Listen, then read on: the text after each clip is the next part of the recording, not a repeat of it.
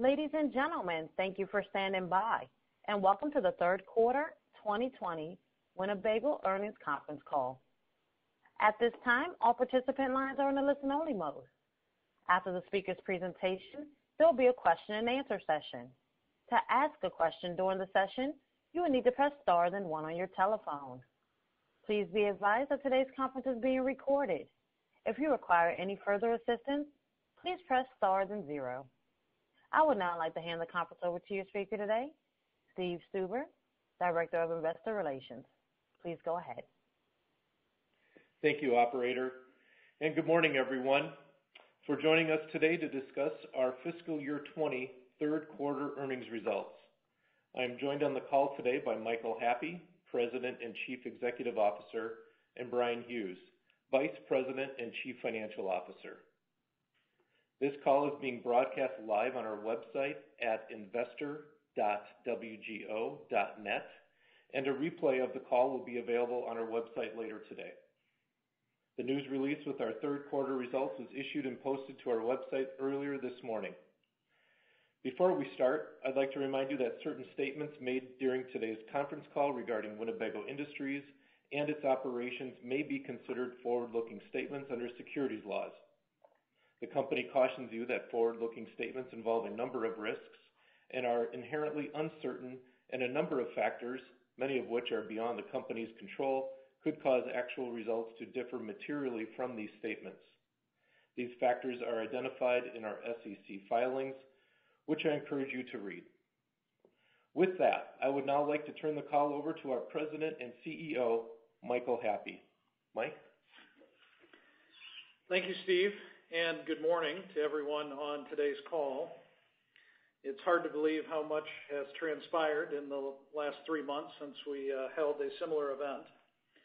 We sincerely hope that each of you and your families this morning are staying safe and healthy during these unique times, and we especially appreciate your interest in Winnebago Industries and taking the time to join us this morning. Today, I will briefly share with you what Winnebago Industries has been doing relative to COVID-19, and then provide an overview of our third quarter results and our perspective on the balance of our fiscal year 2020. I'll then turn the call over to Bryan Hughes, who will provide more details on the financial results. I will then return to offer some closing comments before we conclude the call with our Q&A session. Before we begin today's discussion, I would like to offer a variety of thanks relative to our ongoing navigation of the coronavirus pandemic. First, Bryan and I want to thank our more than 5,000 employees in the Winnebago Industries family of brands for their impressive response to the COVID-19 environment as we continue the process of returning to work in a thoughtful and safe manner. In the face of uncertainty and dynamic market conditions, our teammates continue to demonstrate resilience, determination, and care daily as we balance productivity and efficiency with safety and health. There have been countless moments of inspiration as our employees make cloth masks, face shields, contribute to fellow employee assistance funds, and engage our communities with acts of charity to help their neighbors. In the face of these challenges, the commitment and dedication of our team have been essential to our ongoing pursuit of the vision to make Winnebago Industries a leading provider of outdoor lifestyle solutions a reality. Secondly, we would like to thank the first responders, healthcare providers, public health officials, and local leaders in the communities our employees live, work, and play in. These stakeholders have played a vital role in ensuring that the counties, cities, and towns we call home are navigating through this pandemic crisis as effectively as possible, and ensuring that those most vulnerable to this challenging virus are protected and cared for as much as possible. Thank you to these everyday heroes. Now, prior to the impact of COVID-19, Winnebago Industries was well on its way to driving strong financial results for fiscal year 2020 and building on the momentum we had created the last several years. As we discussed on our last call in mid-March, as COVID-19 related stay-at-home orders were put in place across the country, we began to witness significant disruptions across most of our dealer network, supply chain, and to our end consumers. In response, we took immediate and decisive actions to control costs and maintain our financial strength and flexibility by making the tough but necessary decision the week of March 23rd to temporarily suspend most production activities across all our facilities. At one point in time, we had more than 4,000 employees unfortunately furloughed. Beginning with our specialty vehicles and Chris-Craft businesses in mid-April, our full portfolio of Winnebago Industries businesses eventually resumed production activities in a disciplined and graduated manner during the month of May.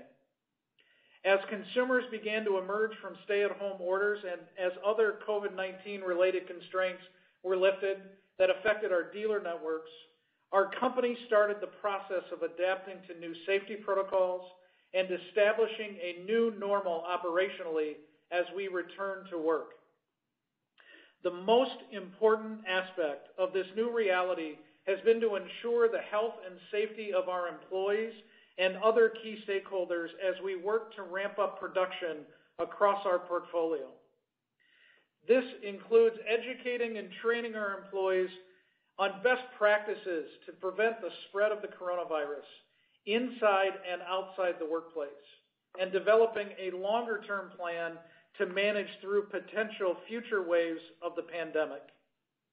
This is a daily battle to guard against social complacency and fatigue, along with inconsistent outside leadership messaging and role modeling to embrace the proper protocols that keep our employees and their families safe. Along with our Vice President of Enterprise Operations, Chris West, I have had the opportunity now to visit almost all of our facilities across the company to witness firsthand how our employee health protocols are being blended with the productivity needed to meet rising demand. In fact, I hit the road in one of our Winnebago branded Class B vans for the trip to Indiana last month, experiencing the feeling so many Americans are now demanding of being outdoors in a safe manner. During this period, we also developed a comprehensive plan to help us identify COVID-19 related supply chain risks and mitigating activities to help our brands manage through the disruption on a sustained basis. Coordination and close communication with our vendors and supply chain partners allowed us to stay in lockstep throughout this process and was a key element in our successful restart in May. While still managing through some delivery challenges here and there, most of our supply chain remains reliable currently. We are also using the crisis proactively as well to continue to improve the efficiency of our operations, to recommit to higher levels of discipline and production planning versus confirmed orders, and right-sizing our fixed costs to our future business prospects and profitability aspirations. We have also remained in close contact with our dealers to monitor and assess how the pandemic impacted their businesses and what changes in consumer buying behaviors they are and were seeing in real time. Our dealers have been truly extraordinary during these last 100 days, facing what appeared to be initially an existential crisis in April, adapting quickly to engaging consumers in a digital fashion to meet available demand, and then ramping up safely with their teams to meet what has now emerged as an unexpected but highly welcomed strong wave of first-time RVers and boaters this late spring and summer. We continue to work hard every day to serve the needs of our dealers in a superlative fashion, and we want to say thank you to those channel partners for their continued support of our brands. Finally, we continue to prioritize a disciplined approach to our financial management of the company as we closely follow the market to stay ahead of any significant disruptions. As the impact of COVID-19 continues to evolve, we are confident that we have sufficient cash on hand and liquidity to navigate the crisis, while remaining committed to keeping our teams safe as we continue to support our dealer partners and consumers. We are also highly aware of the debt structure we have here at the company and are working diligently with Brian's leadership to ensure that our future leverage strategy is considerate of any profitable growth opportunities, but is especially designed to navigate any unanticipated business disruptions that could occur in the future. Undoubtedly, the past few months have been a challenging time for everyone in the outdoors industry, and for Winnebago Industries specifically. Our entire third quarter really straddled the worst of the pandemic's impact to date within the U.S. I believe we're the first RV company to report for the months of March through May. If you break down RV industry performance on a monthly basis, in March we saw a 20.2% decline in retail sales compared to the prior year, and most notable was April, where the industry experienced a 53% retail decline over the prior year period. I will speak in more detail in the closing comment sections, but we have seen an incredible rebound in retail demand and dealer demand since early May across all our businesses, as you can see by the backlog numbers referenced in our release. In fact, we received this morning our latest retail for the latest week in June, and it's as high a comp percentage as we have seen in the recovery to date. We have continued to revise our production rates on various product lines to ensure that we can meet that demand in a disciplined, safe manner in future quarters. We believe the current momentum in the marketplace is seasonally sustainable for the remainder of our fiscal year and potentially through the rest of the calendar year. Turning now to our consolidated results for the third quarter, which again span the most intense portion of the COVID-19 pandemic to date in the U.S. Consolidated revenues for Winnebago Industries were $402.5 million for the third quarter of fiscal 2020, down approximately 24% versus the same period in fiscal 2019. Excluding Newmar, consolidated revenues were $314.5 million, down approximately 41%. Even while dealing with the impacts of COVID-19, our Grand Design business, Newmar branded motorhomes, and our Winnebago branded Class B products all continue to build on their trend of gaining market share. Our ability to outperform the market is consistent with trends we were seeing prior to the pandemic, and we are optimistic that we will continue to do so in the final quarter of the fiscal year 2020. Year-to-date operating cash flow was $162 million, an increase of 96% versus the same period in fiscal 2019. As a result of implementing measures to preserve cash, including taking advantage of our highly variable cost structure, curtailing our capital spend, and executive and employee compensation cuts, we have been able to grow our cash levels in the quarter another $30 million to an end of May position of approximately $152 million. As important, our $193 million ABL facility remains untapped. Now let us turn to the segments in more detail. In the towable segment, revenues of $189 million for the quarter were down 46% from the prior year period, primarily driven by the suspension of manufacturing and the disruption of consumer buying patterns related to the COVID pandemic. The appeal of our Grand Design and Winnebago branded towable products has allowed us to once again outpace the industry and gain retail market share.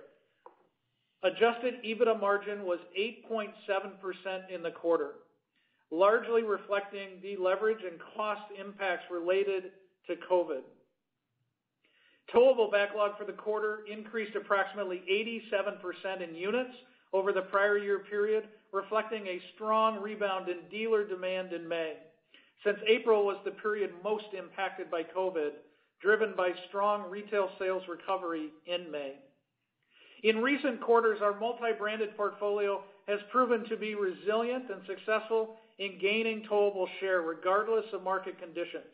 While there is clearly uncertainty regarding near-term industry and consumer dynamics, we are confident in our long-term prospects to grow the business and to increase share. Demand for our towables lineup remains strong, and reflects the continued appeal of our brands with consumers. Now let us turn to the motorhome segment. With our refreshed lineup of high-quality motorized RVs and the addition of Newmar's premium brand to our portfolio, we are positioned to more effectively compete in the high-end motorhome market, and our motorhome segment is more balanced and competitive than ever. The acquisition of Newmar has already resulted in gains towards restoring our motorhome business to a leadership position by adding its highly respected luxury brand to our portfolio. Despite challenges posed by the COVID-19 pandemic, the integration of Newmar into the Winnebago Industries portfolio is proceeding as planned. The company remains focused on ensuring that Newmar further expands its industry-leading position in the high-end motorhome market. In terms of segment results, third quarter motorhome segment revenues were up approximately 27% from the prior year period. Excluding Newmar, organic revenues decreased approximately 28%, again due to the COVID-19 related impacts we have discussed. Adjusted EBITDA margin decreased to negative 5.3% in the quarter, largely due to deleverage and cost impacts related to COVID, partially offset by the addition of Newmar and the mix in the Winnebago branded portfolio driven by strength in our Class B motorhomes. Our motorhome backlog increased approximately 99% in units from the prior year due to the addition of Newmar, but also a strong rebound in dealer demand in May, since April was the period most impacted by COVID, driven by strong retail sales in May. The COVID impact to our business was material. It posed a threat to our employees' health, it forced us to suspend operations, and it demanded that we take swift action to preserve our liquidity.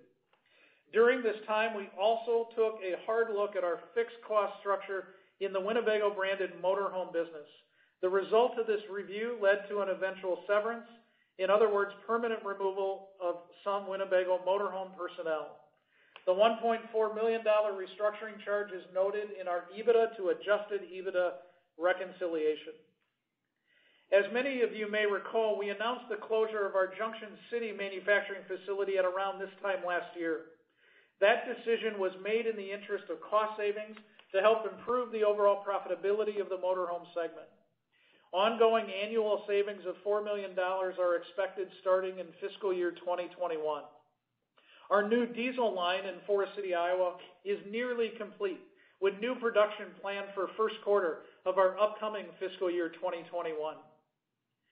Several weeks ago, we made the decision to complete the process and close the Junction City factory service operation.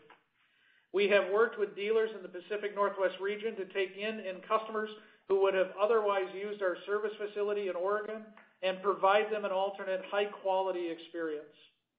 While these decisions are always hard, we believe we continue to make the right decisions in the long-term interest and health of our motorhome segment. With that overview, I will now turn the call over to our Chief Financial Officer, Bryan Hughes, to review our fiscal 2020 third quarter financials in more detail. Bryan? Thanks, Mike, and good morning, everyone. As Mike mentioned earlier, the COVID-19 pandemic and the related shutdown of our operations in the quarter, combined with the disruption to consumer purchasing patterns, all weighed heavily on our third quarter results for fiscal 2020. I'll repeat a few of the key financial metrics that Mike already cited earlier. Consolidated revenues in the third quarter were $402.5 million, a decrease of 23.9% compared to $528.9 million for the fiscal 2019 period. Excluding Newmar, we saw top-line organic revenues decline 40.5% versus the same period last year. Gross profit was $32 million, down from $86.6 million in the fiscal 2019 period.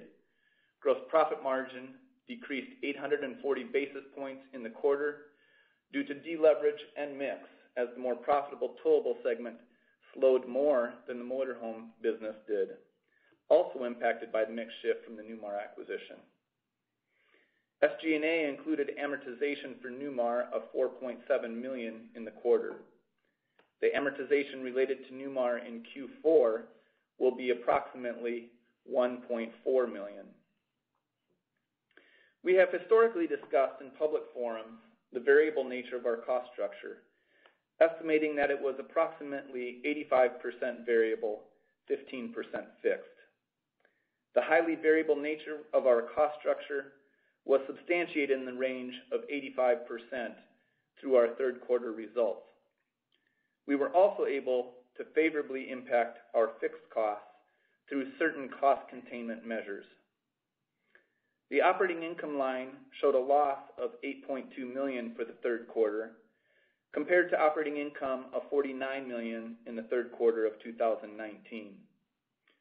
We had a net loss of $12.4 million in third quarter, compared to net income of $36.2 million in the third quarter of last year. Reported net loss per diluted share was 37 cents, compared to reported earnings per diluted share of $1.14 in the same period last year. We have provided adjusted EPS performance as a comparable metric to clearly illustrate our performance. Adjusted net loss per diluted share was 26 cents in the third quarter, compared to adjusted earnings per share of $1.14 in the same period last year. Excluding approximately $3.3 million or 10 cents per share of non-cash interest, $1.4 million or 4 cents per share of restructuring costs, and a favorable $200,000 or 1 cent per share true-up of Newmar-related acquisition costs. These adjustments, when netted for the respective tax impacts, total an 11-cent difference between our reported diluted EPS and our adjusted diluted EPS. Consolidated adjusted EBITDA was $4.1 million for the quarter, compared to $55.9 million last year, a decrease of 92.7%. Now turning to the individual segments. Starting with the towable segment, revenues for the third quarter were $188.9 million, down from $346.8 million in fiscal 2019, primarily driven by the suspension of manufacturing and the disruption to consumer buying patterns due to COVID-19. Our towable lineup's resilience and popularity with consumers, in particular Grand Design, has again enabled the brand to gain market share despite COVID-19 related impacts to consumer buying behavior. Winnebago Industries' unit share of the North American towable market on a trailing 3-month basis through April 2020, excluding folding and truck campers, was 10.7%, an increase of 2.0 share points over the same period in 2019. Segment adjusted EBITDA for the third quarter was $16.5 million, down 71.2% from $57.2 million in the prior year. Adjusted EBITDA margin was 8.7% in the quarter, driven lower versus the prior year period of 16.5% by deleverage caused by the COVID-19 pandemic. Turning to the motorhome segment. Our motorhome revenues were $203.6 million for the quarter, up $43.4 million or 27.1% over the same period last year. Excluding Newmar, motorhome revenues were $115.6 million during the third quarter, driven by market share gains from the Revel, Travato, Bolt, and the recently introduced Solus brand in our market-leading Class B lineup. But this was more than offset by the volume impact of COVID-19. Segment adjusted EBITDA was a loss of $10.8 million for the third quarter, down from $0.4 million in fiscal 2019. Adjusted EBITDA margin was negative 5.3%, primarily driven by deleverage and cost impacts related to COVID-19, partially offset by the addition of Newmar and mix in the Winnebago branded portfolio, driven by strength in our Class B motorhomes. Turning to our balance sheet, as of the end of the third quarter, the company had outstanding debt of $465 million, net of the convertible note discount of $77.6 million, and debt issuance costs of $10.9 million. Working capital was $299.8 million. Our current net debt to adjusted EBITDA ratio was 2.5 times, higher than our previous quarter end and higher than our targeted range of 0.9 times to 1.5 times. This ratio was impacted by the lower adjusted EBITDA results this quarter that were driven by the unprecedented series of events related to the COVID-19 pandemic. On the other hand, cash flow from operations was $162.4 million for the 9 months of fiscal 2020, an increase of $79.6 million over the same period in fiscal 2019, driven by favorable changes in working capital. Our disciplined approach to preserving cash during this period was critical. Taking advantage of our highly variable cost structure, implementing other cost containment measures, and eliminating discretionary spending was all highly effective. As Mike mentioned, cash on hand at the end of the quarter rose to $152.5 million, which was $30 million or 24.4% higher than the pre-COVID February balance of $122 million. We think the positive evolution of our cash balance during third quarter to be a good demonstration of the resilience of our business model and speaks well of our team's ability to react in the face of a crisis. The effective income tax rate for the third quarter was 25.3% compared to 19.4% for the same period in fiscal 2019. The increase was primarily due to a pre-tax loss in the current quarter and the favorable impact in the prior year of R&D tax credits. We expect our annual effective tax rate to be approximately 19% under the current tax code and before consideration of any discrete tax items that could occur in Q4. On May 19, 2020, our board of directors approved a quarterly cash dividend of 11 cents per share, payable on July 1st, 2020, to common stockholders of record at the close of business on June 17th, 2020. Before I turn the call back over to Mike, I want to reiterate our commitment to ensuring that we maintain sufficient liquidity going forward. As mentioned, we ended the third quarter with approximately $153 million of cash, and we have access to a $193 million ABL that remains untapped. We are confident that the combination of our cash position and our ABL will provide Winnebago Industries with sufficient liquidity to allow us to navigate our go-forward obligations. We also work with our strategic banking partners on an ongoing basis to evaluate our current debt portfolio and determine alternatives to optimize our capital structure. That concludes my review of our quarterly financials, and with that, I will now turn the call back to Mike to provide some closing comments. Mike? Thanks, Brian. I would like to conclude our comments this morning with our views of the health of the broader outdoor and specifically RV market, some thoughts on the company's financial outlook for the balance of the fiscal year, and a comment on an area Winnebago Industries is committed to improving in. Despite our third quarter financial results being significantly impacted by COVID-19, we were pleased with the relative performance of our diverse and balanced portfolio during this unprecedented market cycle. We learned a great deal in this short period, and it has served as a catalyst to reinforce the strengths of our business model in terms of our manufacturing processes, supply chain relationships, variable cost model, dealer partnerships, and especially the resilience of our premium brands. We have much work to do to continue to realize our organic potential, competitively, financially, and culturally. But we have designed a solid foundation from which to develop a stronger future. Now, it is no surprise to any of you on the call, but all recent and current indicators signal a very strong recovery for outdoor recreation product demand is in process this summer. From camping and RVs to fishing and boats, consumer interest in the outdoors and investments in these discretionary durable goods products have been robust.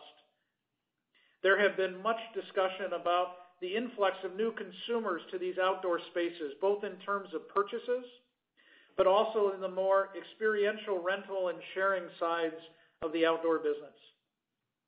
As the states continue to carefully manage the openness of their communities and activities, Americans are voting with their wallet and time that the outdoors is the place to be.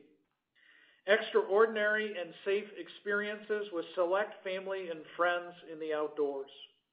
These are positive developments for our industries in the short term, and as importantly, set the stage for possible continued healthy market conditions for our products in 2021 as well. Today's customers are tomorrow's advocates.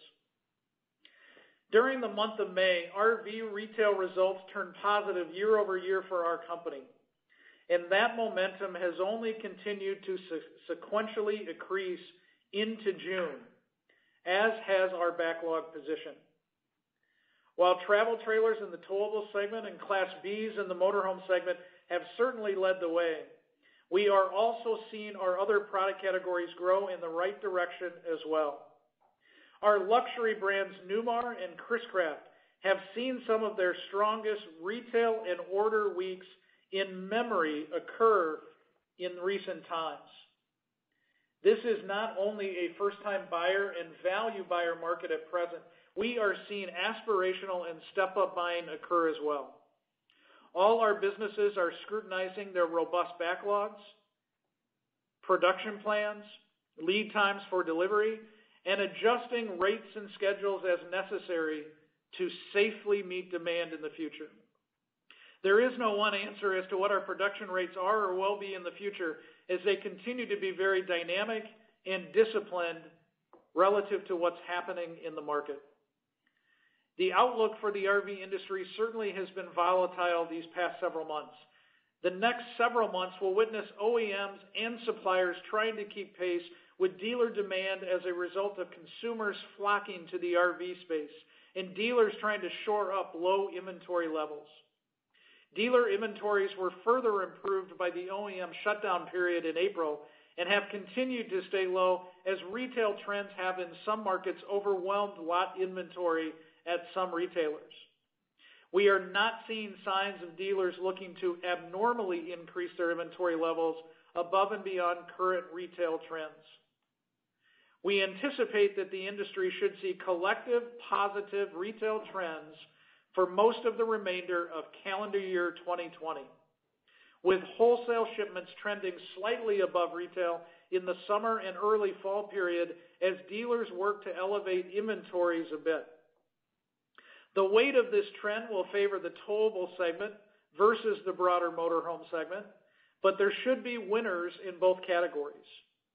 We believe that our brands and Winnebago Industries can collectively continue to take market share. However, we cannot comment at this time on what a reasonable overperformance number or range might be given the volatility of the market.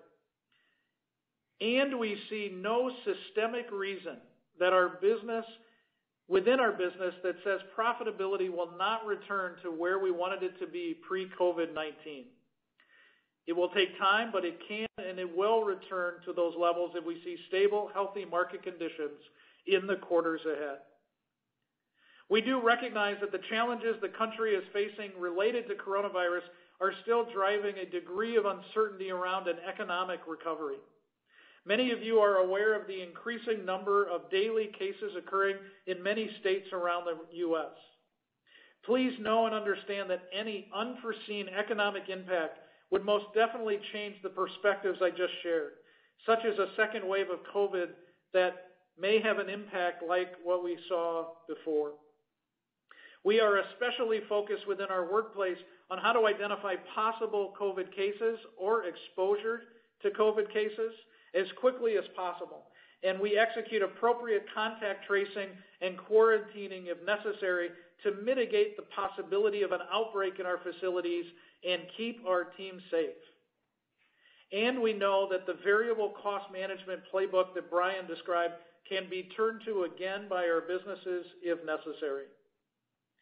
In closing on our business, we remain focused on safely returning to full operations across all of our campuses. In doing so, the health and safety of Winnebago Industries employees and our business partners will remain a top priority for our management team.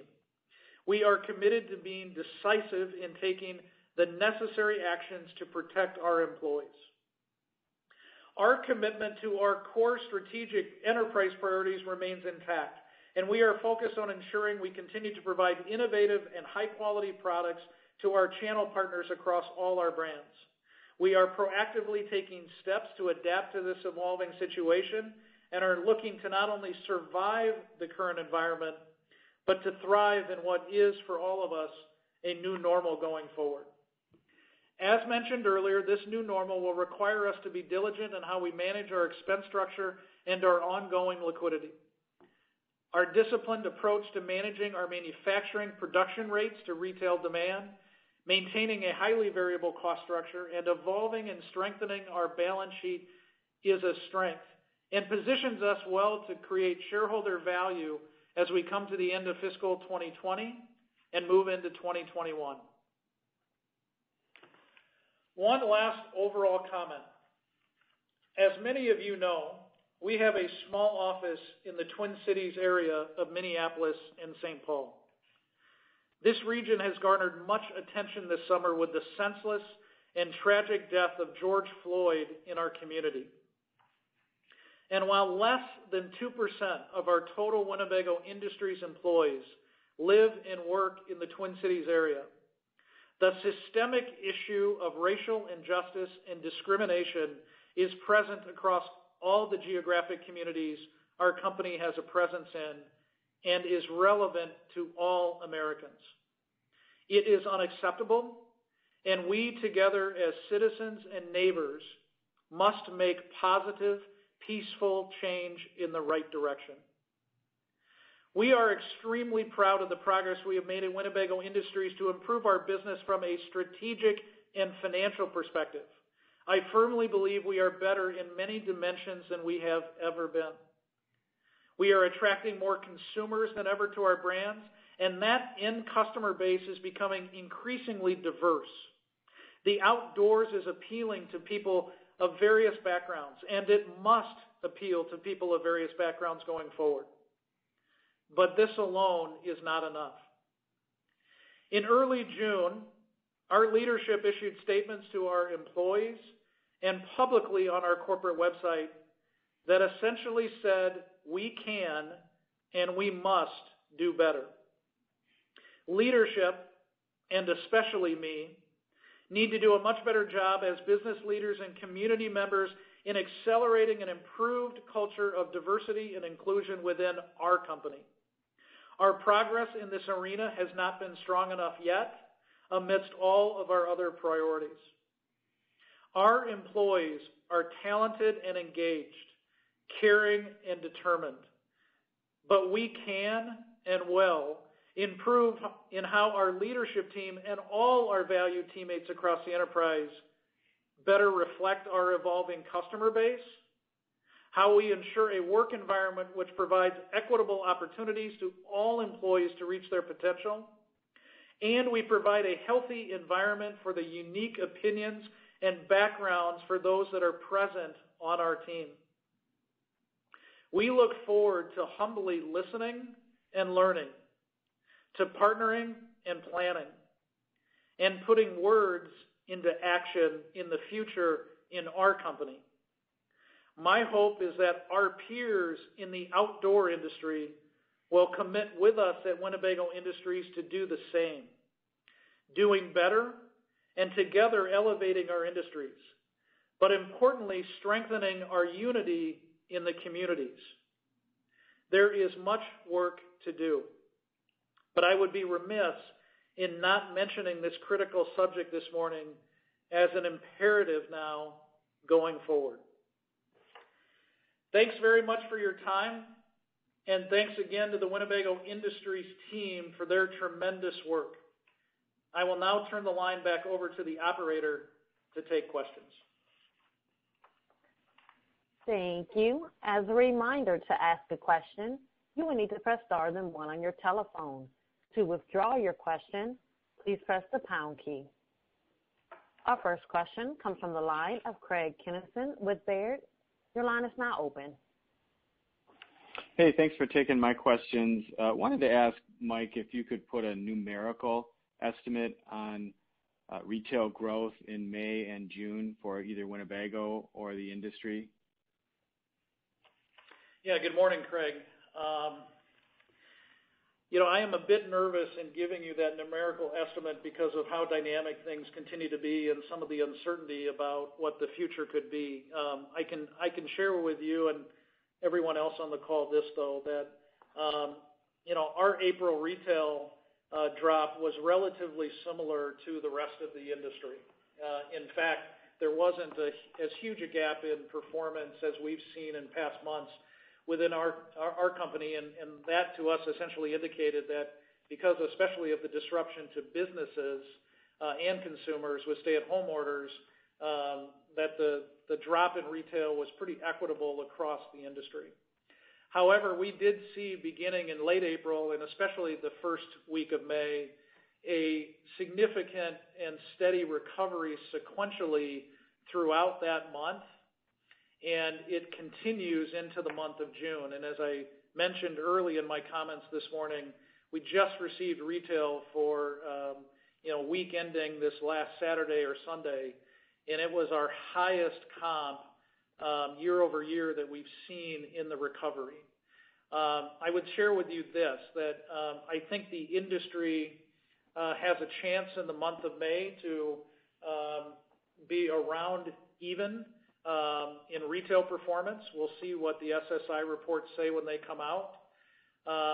And in the month of June, I believe that retail performance for the industry will be solidly in the up double-digit range. I don't want to comment much further, probably past June or July. As I also commented, I do believe that the retail momentum can sustain itself through the summer, and am hopeful that the retail momentum can positively comp through the rest of the calendar year. I think we're all a bit nervous about potentially the fall and winter as it pertains to the impacts of ongoing evolution of the virus and maybe flu conditions as well. We do believe that wholesale shipments will, over a period of time, exceed retail as dealers begin to stock inventory at a little bit higher level, as OEMs catch up to the retail demand as well. So, but we're a little leery right now, Craig, to give you an estimate numerically on what the future will be. But I do believe June, as an example, will be up double digits for the industry in retail. And I believe Winnebago Industries' performance will continue to show a market share advantage when those numbers are reported in the future. Thank you. And then as a follow-up, maybe I'm sure you're seeing an influx of first-time buyers. I'm wondering if you can quantify the mix of first-time buyers, and then specifically what Winnebago can do to convert those people who seem to be testing this industry as a lifestyle and convert them into permanent long-term customers. Yeah, the topic of first-time buyers has certainly been one that has been visible within the industry and in the media, and we do believe it's a real phenomenon. We do not track that specifically on our retail registration cards. This has probably challenged us that we can do a better job in that area. Our feedback on new first-time buyers in the industry is mostly anecdotal as we talk to our dealers around the country. And as you can imagine, they have a good idea of that, and it especially presents itself when a consumer doesn't come in talking about trading in a unit or trading up from a unit. We have a broad lineup, as you all know.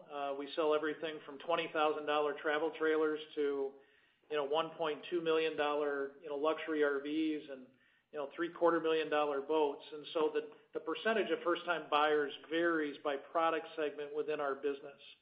But on average, we believed in past years that has tended to run around 30 to 35% of the buyers in the past several years have been first-time buyers.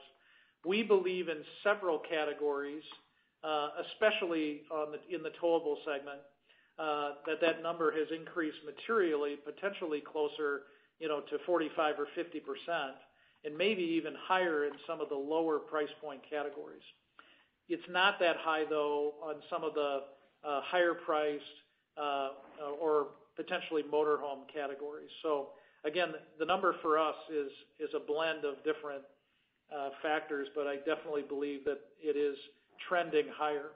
We believe that's a good thing in the short term, certainly with the retail demand we're seeing, but and I'll answer your second question here, we believe that can be a very positive thing in the future as well if we can get these consumers to stick in the RVing or the boating lifestyle.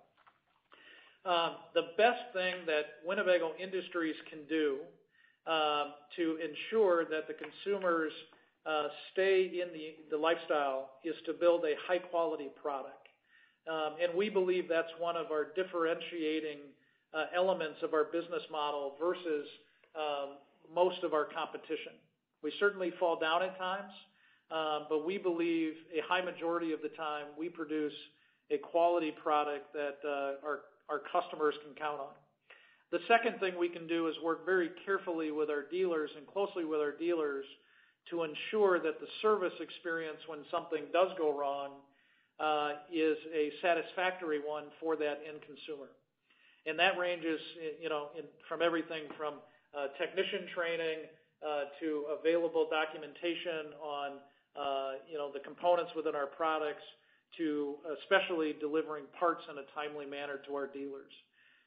So I believe if we build a high-quality product, which I believe our brands do, and we can partner with our dealers to offer an acceptable service experience, that we'll continue to see a majority of those consumers, like we have in the last decade, stay in the lifestyle.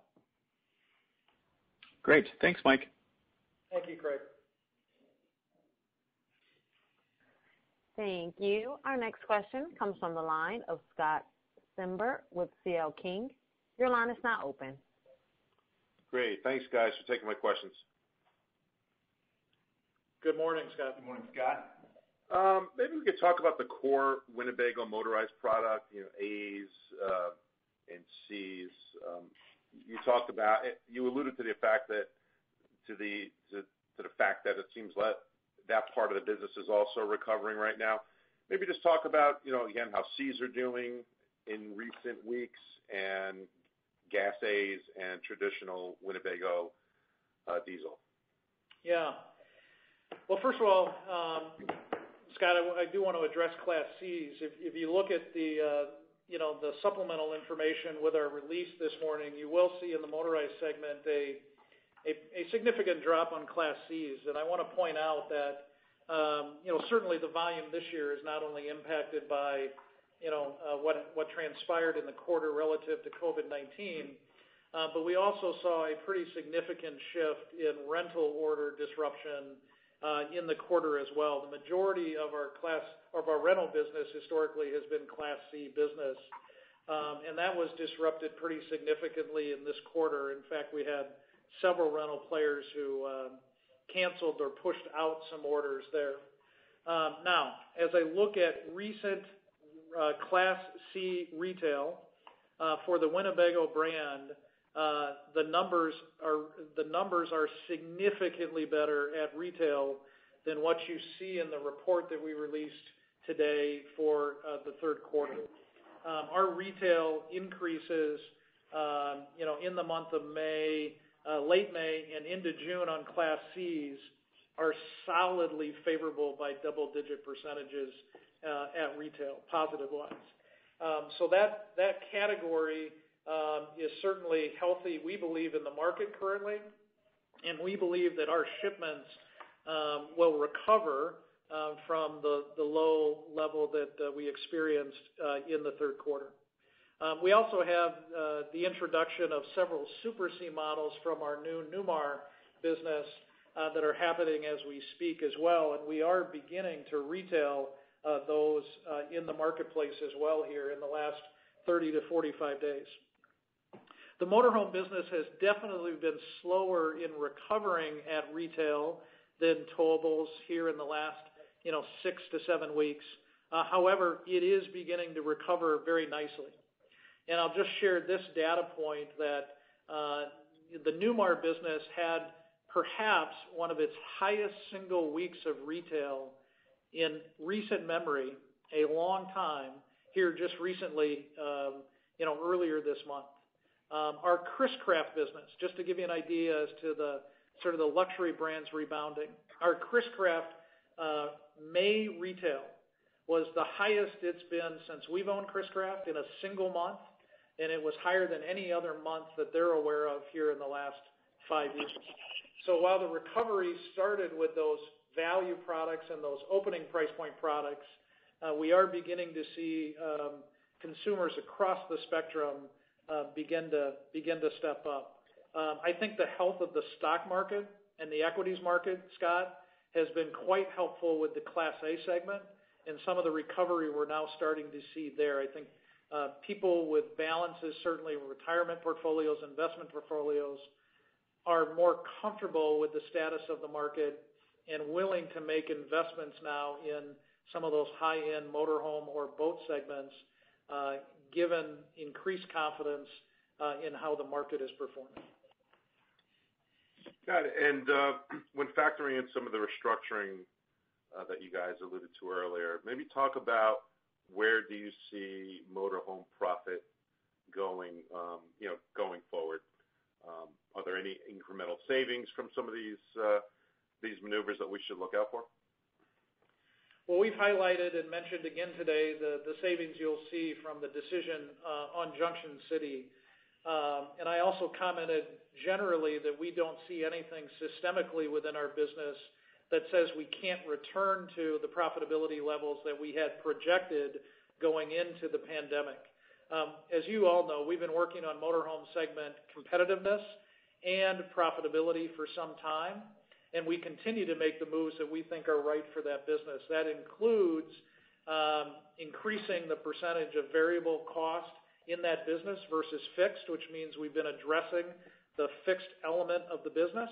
And very candidly, as I also indicated, we are also scrutinizing the amount of labor we need in that business as our manufacturing continuous improvement initiatives have taken hold and productivity increases.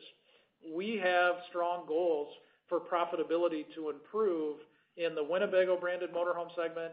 And if you'll recall, the Newmar business brings accretive profitability in the motorhome segment.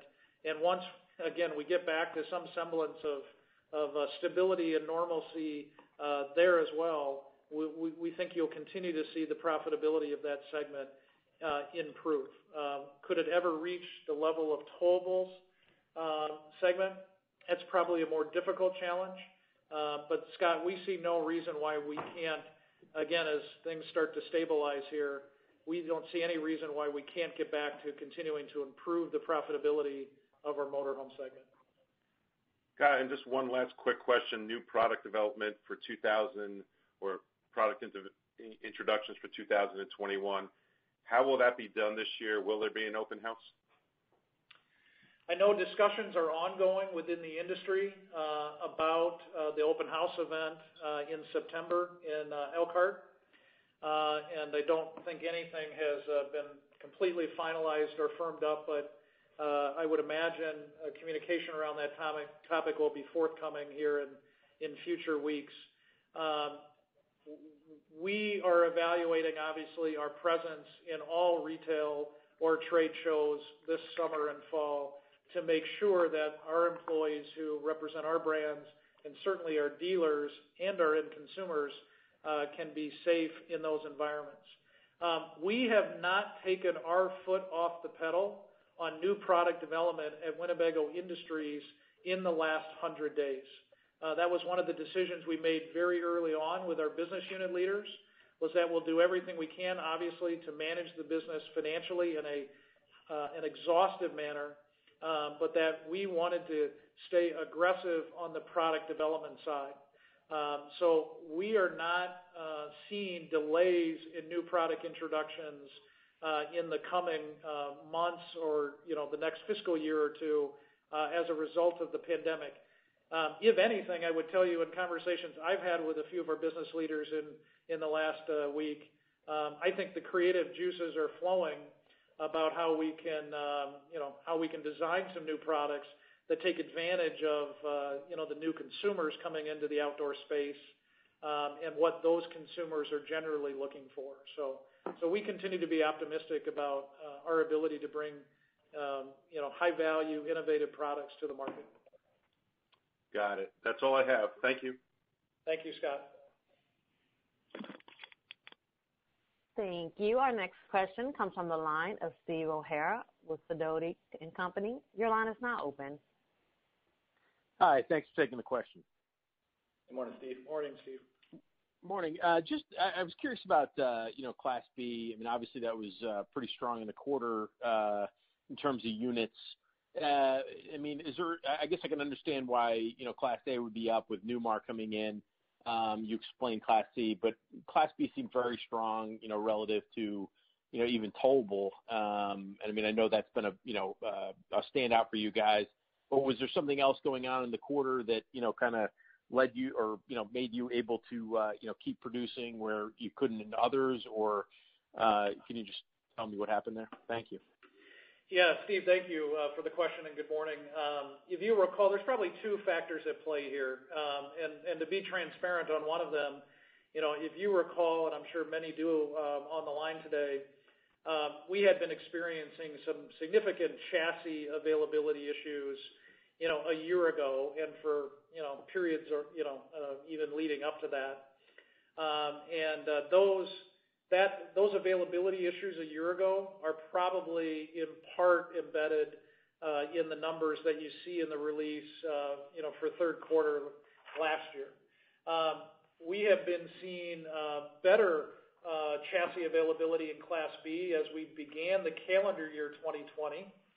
And in our third quarter of fiscal 2020, we had the ability to make product, and retail demand was significant, especially wholesale demand was significant, especially in the months of March and May when we were shipping product.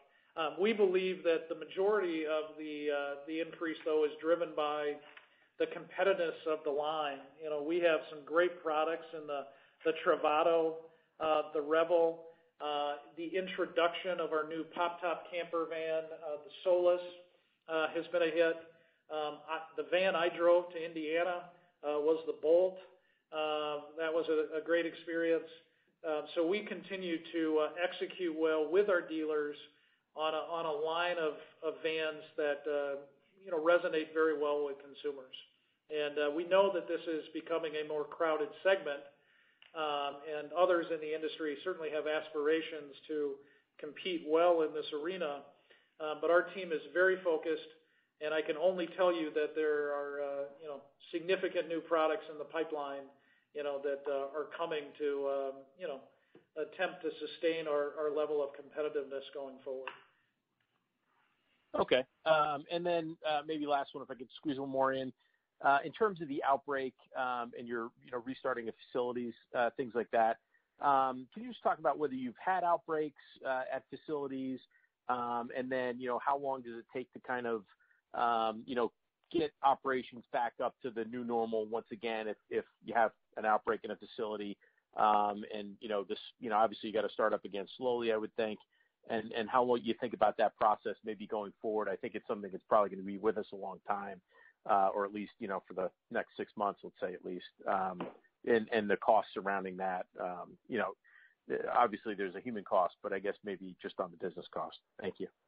Yeah, I'll talk about the process of keeping our employees safe and then ask Brian to comment on any of the costs relative to COVID-19 that we've been seeing in the business. But Steve, I want to thank you for the question because I want to reiterate to everyone that this is the most important topic in our business right now. I know many of you will certainly want to know if we can, meet the demand and capture, maximum revenue. But our number one imperative here at the company right now is making sure that our employees are safe, and it has to be going forward. And so it does affect everything we're doing right now. We've been very fortunate. We've had some tremendous leaders different work streams within the company who have been guiding us through the protocols necessary to keep our employees safe.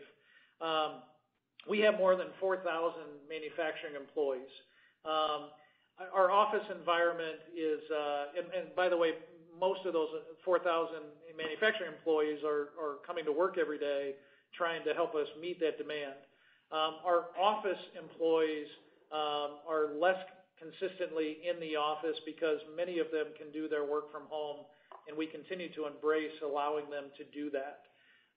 But every day is a battle in the plants to make sure that we adhere to the protocols, and we have done a myriad of things. Obviously, PPE is in place that our employees are required to wear in the manufacturing environment or in common spaces in the office.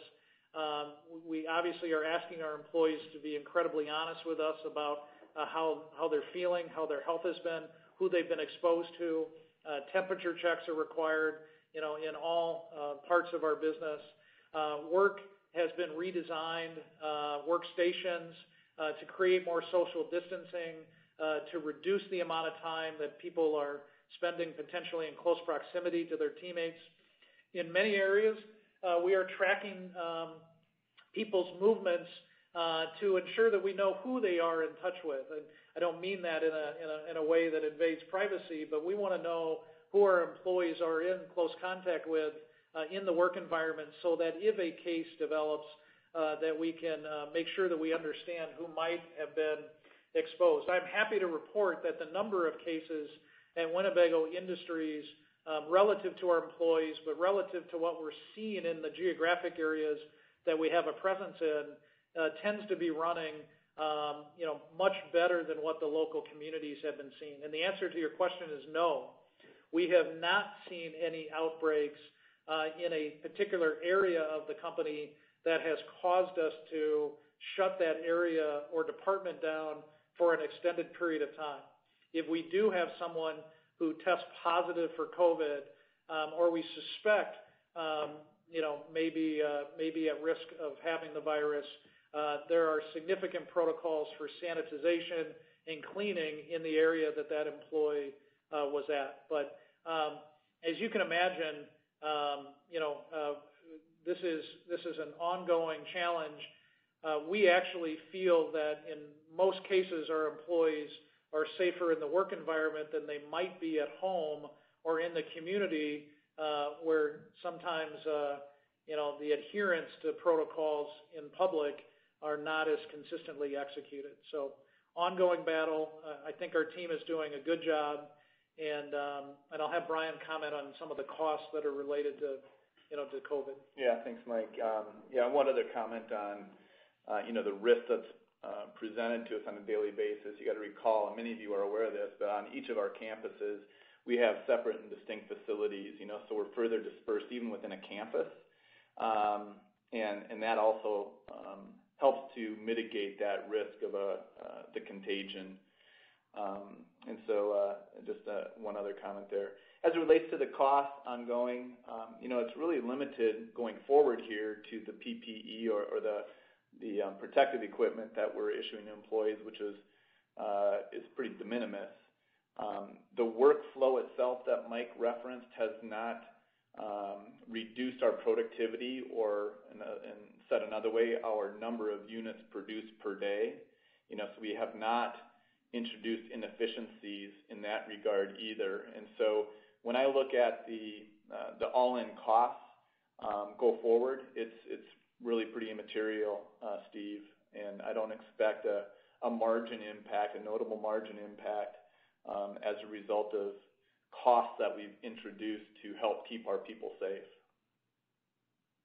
Okay. All right. Thanks. That's very good color. Appreciate it.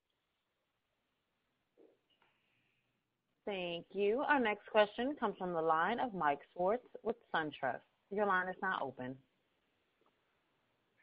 Hey, good morning, guys.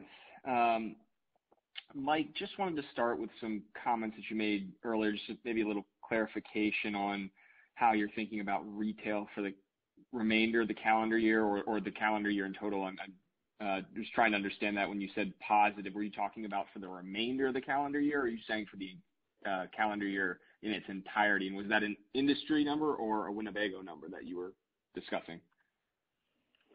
Yeah, I am hopeful that industry retail for the remainder of our fiscal year and for the remainder of the calendar year will be positive. I'd have to go back with Steve here and do the math on the whole of those periods, but I believe that the industry retail for the remainder of our fiscal year and the calendar year 2020 should be positive. And as I mentioned in my answer to Craig's question, in the short term here, we are seeing retail running at a significantly double-digit higher level in this year's period than a year ago. And so I also indicated that I believe Winnebago Industries can continue to compete effectively and hopefully gain share in those two periods as well, the rest of our fiscal year and the rest of our calendar year. We've had a lot of conversation with analysts or other stakeholders as to whether there will be pressure on Winnebago's market share performance given we have less of a presence in the opening price point segments, the travel trailer segments especially, and we'll see how that turns out. But we also have some areas where, like Class Bs and some others, where we think fifth wheels we have been outperforming. So we'll see what the net is going forward. So Mike, I hope that's helpful. As I indicated earlier, I'm a little leery to sit here today and tell you exactly, we're running a variety of models, high, medium, low here in our company. I know RVIA has started to go that direction as well with their models. With every week that passes, that we continue to see great retail demand, I become more optimistic that environment can be sustained for a longer period going forward. But I think it's premature for us to comment on what 2021 will look like when there are still some pretty significant macroeconomic challenges ahead of this country in, I think, the calendar third and fourth quarters. And this health crisis has not completely played itself out yet as well. So, but our backlogs would certainly indicate increased confidence from dealers that the future market environment is going to be strong. That's helpful. And then perfect segue. The other question I had, just clarification, was that you made the comment your backlog was higher at current than what we saw in the end of May. Any quantification or from a relative standpoint, what that looks like today? More, higher. No, we won't share a specific number, but it's been like retail. It's just continued to increase with every week as the dealers continue to try to place products. And I know many of you are probably wondering how our lead times are to our dealers. They vary by category, but we are now seeing the lead times to meet some of the latest orders in the backlog. Those are pretty extended now, into, in some cases, on some products, the 3 or 4 month range. So, all of the OEMs working with our suppliers are trying to carefully, certainly ramp up safely, production rates where appropriate. It does vary by product segment and line across the company. And I will give our suppliers a lot of credit that they continue to do a very good job in giving us timely deliveries on most of our components. We continue to see hiccups here or there, but everybody is trying to work safely and in the RV and boat industry meet this rising tide. Thanks, Mike. Thank you.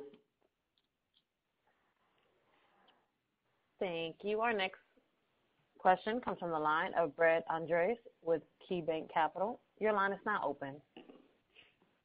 Hey, good morning.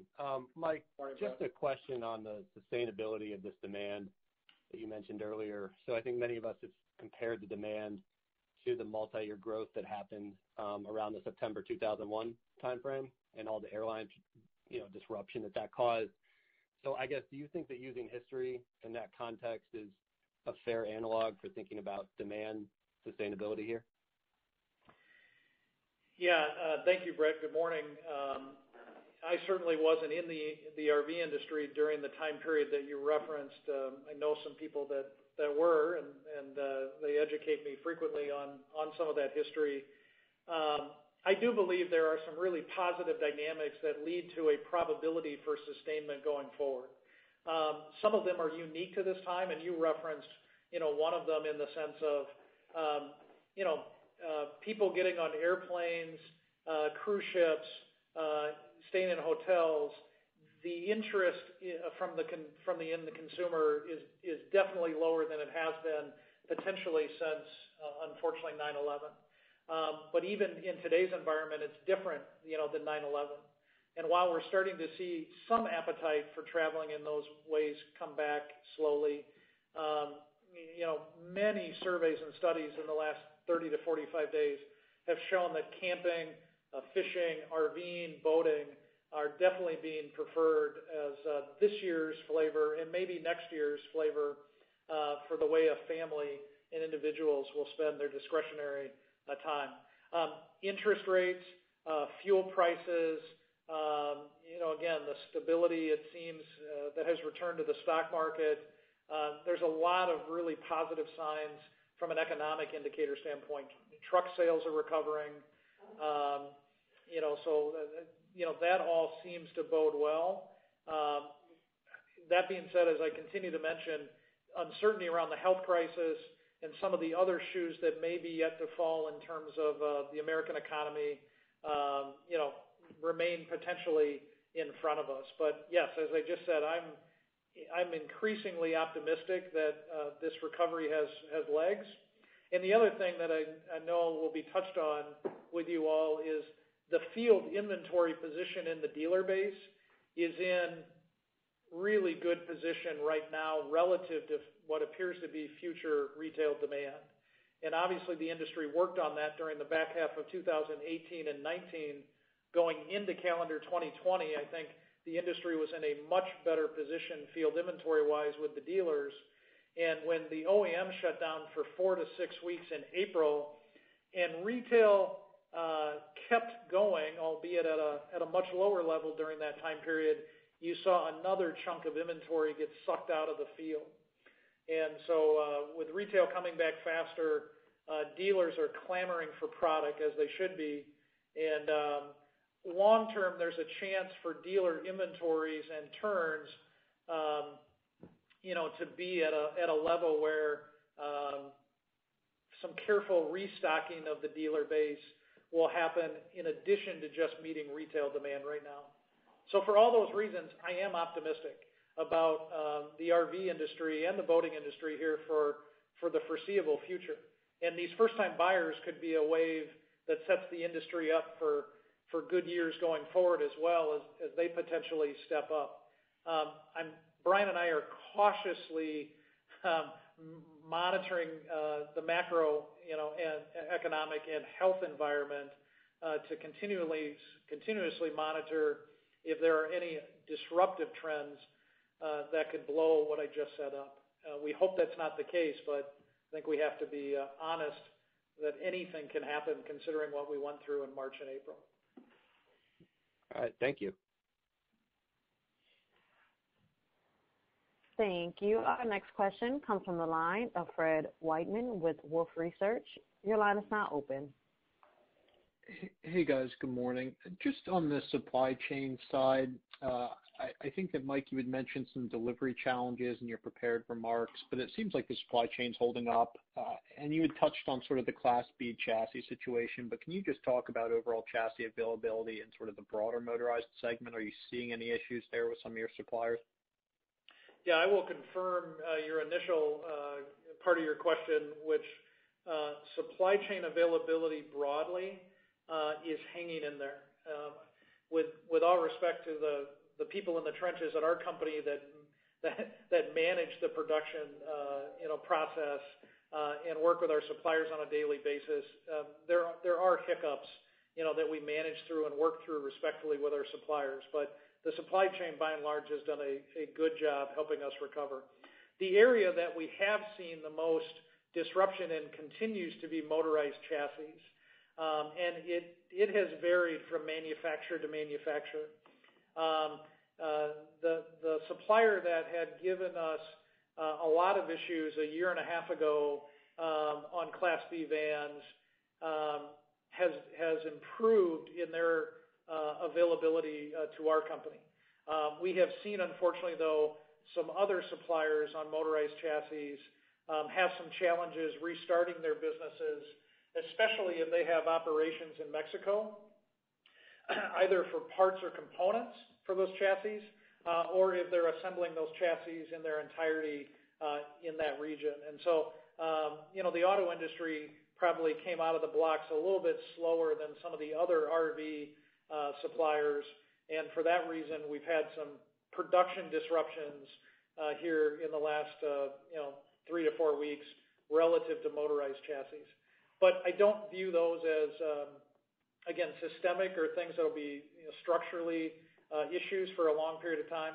I think they're a transitional challenge as everybody's trying to restart their business and match production to what they're seeing demand-wise in the market. Okay, great. That's really helpful. And this is sort of a follow-up to a few other questions, but I'm going to ask it in a slightly different way. I mean, if we look at the positive retail commentary that you've given on today's call, a lot of first-time buyers entering the category, I mean, how should we be thinking about wholesale production for the industry relative to that prior peak in terms of just over 500,000 units? Are we talking about 5% above that, 10% above that? If we wanted to dream the dream, what could that look like, you think, for the overall industry? Yeah, no, I respect the question, and I know we all remember the year that the industry shipped over 500,000 units. I'm not sure all of those 500,000 units were responsibly shipped to the market, but if we continue to see the RV lifestyle especially be in favor versus other means of travel or vacationing, and I know what's been discussed in the last month or two as well, this continued trend in work from anywhere, work from the road, using these products for multiple use cases. You can certainly make a case that you could see a very healthy wholesale environment for the next several years. We're not going to come anywhere close to 500,000 units for calendar year 2020 as an industry, but is there a possibility if the health environment improves and the economic environment continues to improve, that the industry can return to those levels someday? Well, certainly that would be a hope. But I think our company is staying very focused on, first and foremost, safety. Secondly, product quality. Third, matching our production rates to demand, and trying to increase our output on the products that are moving in the market. So we're not going to take advantage of this opportunity to push products on dealers that they don't want. We're not going to make open production that doesn't have a name on it, and hope it sells. We are going to continue to stay disciplined. That may put our company at a slight disadvantage, in this environment of losing some shipment share. But I believe over the long term, we'll continue to perform well at retail, and that pull environment will lead us to the right number from a shipment standpoint. But in spirit, I agree with the optimism, but I think it's going to take a little while to get back to 500,000 units of RVs shipped a year. Perfect. Thanks so much. Thank you. Our next question comes from the line of Bret Jordan with Jefferies. Your line is now open. Hey, good morning, guys. Good morning, Bret. Hey, a little bit, I guess, sort of more of a dive into the new consumer. And you look at the average new buyer and you sort of compare them to the legacy RV buyer. Is this a higher FICO score consumer or lower? Are these people who might have previously spent their vacation dollars doing something else and are now shifting to this lifestyle, or are these people who are now maybe feeling liquid given stimulus checks and coming with money in their pocket from that source? Yeah, Brett, Thanks for the question. I'm not sure we know enough about the first-time buyers to answer all of those questions that you listed there. My personal opinion is that they're trending to be a little bit younger. They're tending to be more family-oriented. I don't think we're seeing people use government stimulus checks to get into the lifestyle.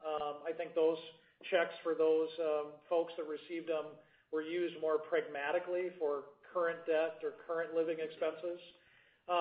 We have seen retail finance companies be extremely thorough in the creditworthiness of the consumers, but yet we're seeing significant retail happening, and so those retail finance entities are lending money to those people that are looking to buy. So I just don't know if we know enough yet as to exactly the composition, but I'm thinking a little bit younger, a little bit more family oriented, and people that definitely have the ability to make a down payment or the credit nature to get into the industry. Brian, would you comment on any of the retail finance environment that you've been able to learn from our partners? Yeah, that too is somewhat anecdotal, but what we're hearing is that the availability of credit is still certainly there. I'm not hearing of instances where people are being turned away from a retail sale because they couldn't get a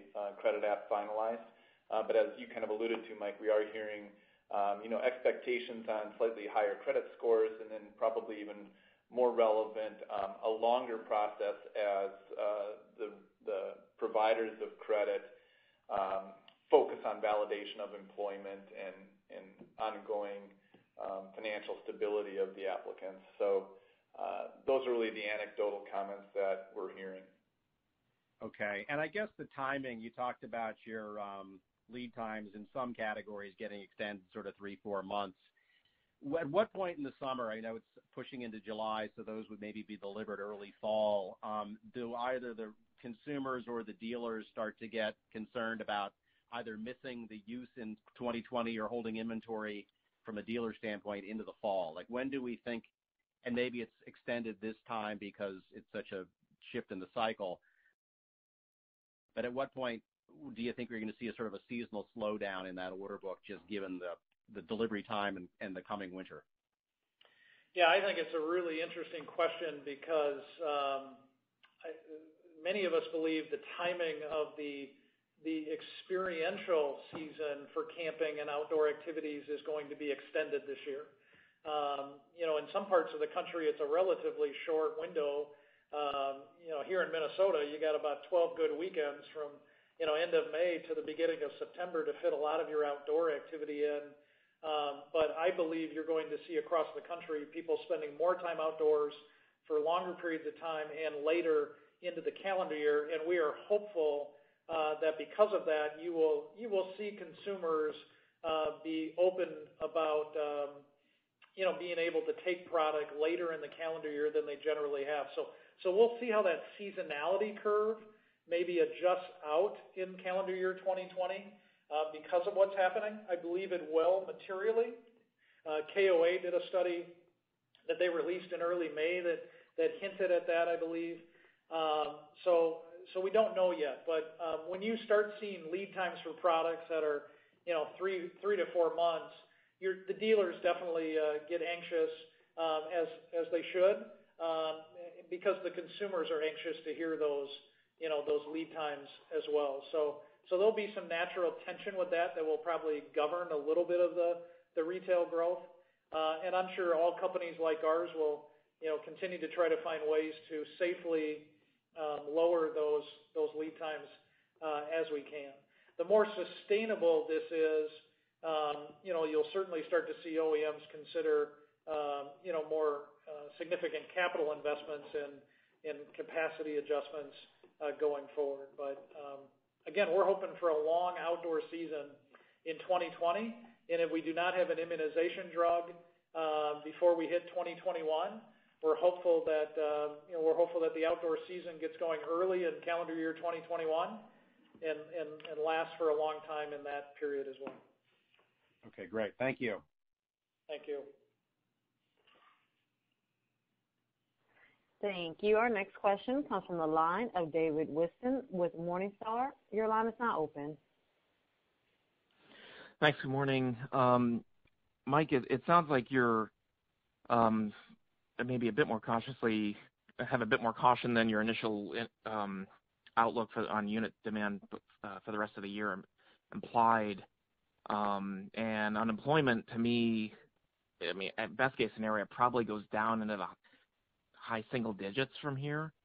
And I guess I know you've got premium brands that can insulate you to a point, but just, how sustainable is all this, given unemployment staying at that high? Eventually, it's got to impact consumer confidence, no? Yeah, again, that's the right question to ask, David, and good morning. We're monitoring that carefully. I think what will be important in determining the relevance of the unemployment level to our business will be what that unemployment pool looks like, and their affinity for, our products. And certainly, if you see unemployment settle in the high single digits, to low double digits, that's not a good place to be in long term.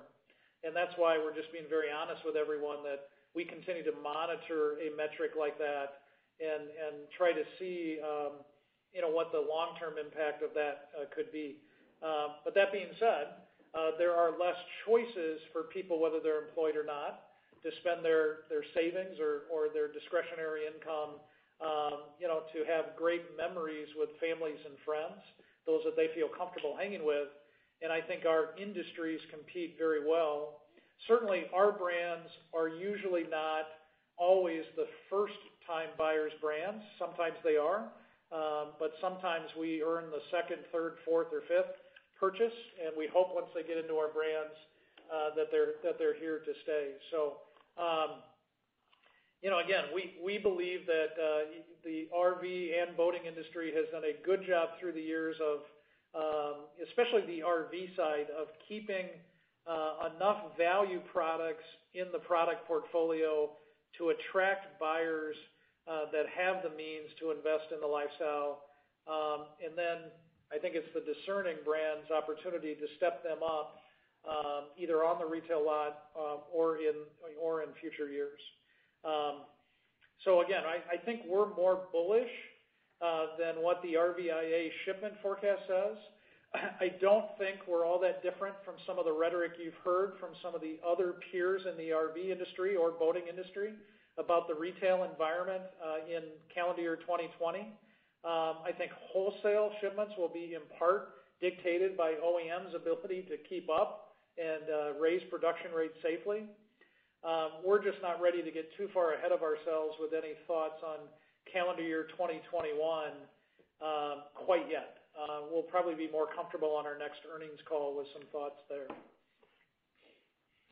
Okay, thanks. That makes sense. And just one more question. Can you benefit more than you already are or perhaps are not from the rental and sharing market, perhaps even to the point that you would want to invest in a digital firm that's doing the sharing business or start your own? Yeah, as we commented in our prepared comments, that sharing economy and that rental economy is experiencing all-time high interest right now.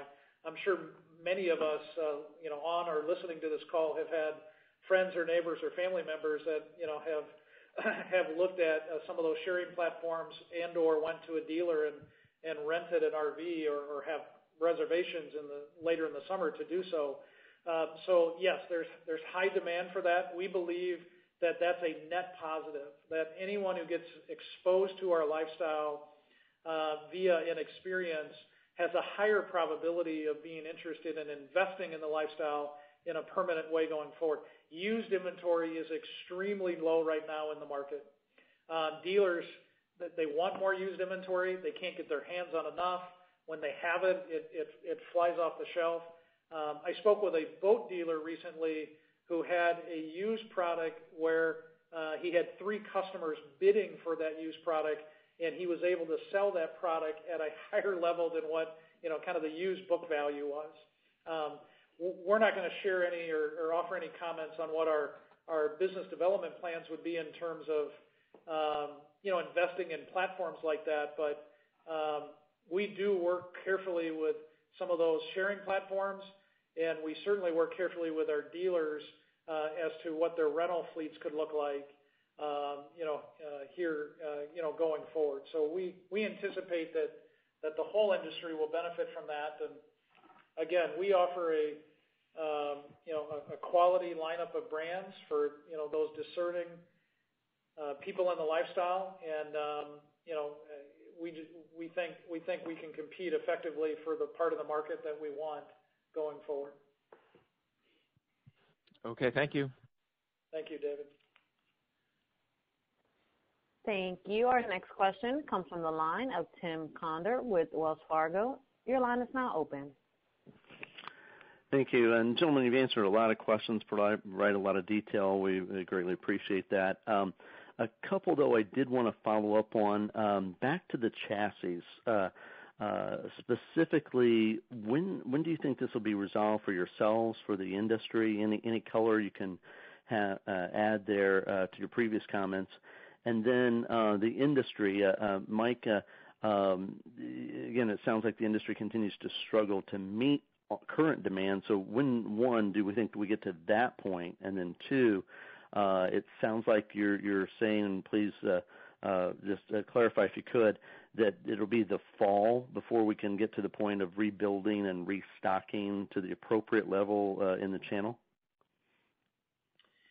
Yeah, let me start. Good morning, Tim. Let me start with your motorized chassis question. I think many of those issues may be recently behind us based on some of the information I'm hearing from on our team that works on the motorized chassis relationships. We're carefully monitoring that, but I think some of the issues we had that disrupted some of our production here in the last 3-4 weeks was due primarily to some of the restart issues some of these manufacturers had, coming off of their own shutdowns, and especially, as I indicated in an earlier comment, those that may have had a presence outside of the country that had some particular challenges in restarting operations as quickly as they would have liked. We have great relationships with those motorized chassis suppliers, and they're doing everything they can to increase their rates and meet our demand. But it varies by supplier as to sort of the rhythm of that availability and the intensity of those challenges. But again, as we sit here today, we don't see any catastrophic challenges there in the near future. I do think the OEMs are racing to keep up with demand, and I can't speak for some of the other competitors in the space. I just know that every day our teams are challenging whether our production rates are right based on mix and based on total backlog and confirmed orders. And we have continued across the board to, on most lines, increase our production rate pretty continuously. There have been some exceptions to that as we've managed through some things. But I would say our business unit and operations leaders are thinking more about raising rates every day than they are about, taking them backwards. I do believe it's going to be, later this summer or fall when some of the OEM production capacity can catch up, to potentially be in a position to stock back some of the inventory levels in the dealer environment to a higher level. That will vary by segment, that will vary by manufacturer, but I think in macro we're going to spend the majority of summer racing to keep up with retail demand with our dealers, and it'll be later in the year when as we see retail naturally seasonally slow unit-wise, that we'll be able to, I think, work with the dealers to reset their inventory levels to where they think they want them to be going into the back half of the year. Okay. And then, gentlemen, one last question, sort of related to the portfolio and your balance sheet. Again, cash flow looking good even through the trough here of the pandemic impact at this point. How do you think it sounded like you're looking at other actions to further shore that up? And then within context of that, how do you think about your current portfolio overall of products, or I should say, areas that you're in? Are you referring to our capital structure in that question, Tim, or our product portfolio? Well, again, capital structure, one, what your maybe, any considerations, any color you can give at this point on that as to further hone and improve your balance sheet, which again, it's heading in the right direction, definitely. But also just with the assets that are in the portfolio, would there be any consideration to rebalancing, divesting, downsizing? Some areas obviously you're adding. Just any color along that line as it would relate to, maybe, and then kind of marry the two there. Yeah, we continue to, monitor our liquidity certainly, and we feel, as we stated in our prepared comments, pretty comfortable with our progress through the quarter and the increase in cash we experienced. And as we've cited, we also have the ABL to turn to, where needed. I guess the only other comment I'd make, and I alluded to it, we're always meeting with our strategic banking partners, evaluating our current performance, our near-term and longer-term forward views of performance and cash generation, monitoring with them the capital markets to determine, are there opportunities for us to tap into those capital markets to just further improve our position both in the near term and the longer term and optimize that capital structure. So, those conversations continue. They have been live, all along. They are heightened during the last 100 days, but they continue even in light of, the strengthening industry performance of late.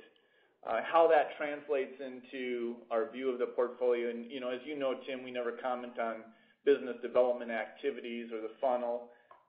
We like our portfolio of brands, certainly. We've made that very clear, and we'll continue to evaluate, as we always do, how those brands are positioned and how we might further strengthen the portfolio through the brands or consider other brands that might make sense. But I guess that's the limit of what I would elaborate on there, unless Mike has something to add to that portfolio question. All right. Thank you, Tim. Thank you. Thank you. This concludes today's question and answer session. I would now like to turn the call back to Steve Stuber for closing remarks. Thank you, operator. And thank you again, everyone, for joining our call today. We really do appreciate you spending your valuable time with us. And we hope that you and your family stay healthy and enjoy the outdoors this summer. Have a great day. Ladies and gentlemen, this concludes today's conference call. Thank you for participating. You may now disconnect.